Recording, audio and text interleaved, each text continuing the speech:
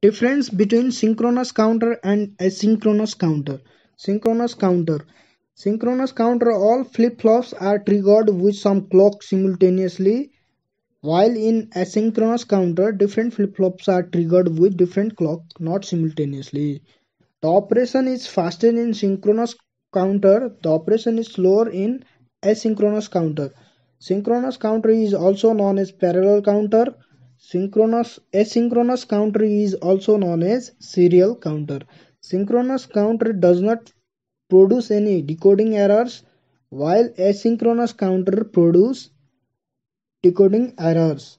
Synchronous counters can work with a flexible number of count sequences.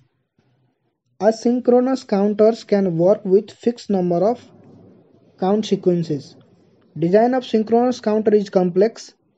Design of asynchronous counter is simplex. Ring counter, Johnson counter are the example of synchronous counters. Ripple up counter, ripple up, ripple down counters are the example of asynchronous counter.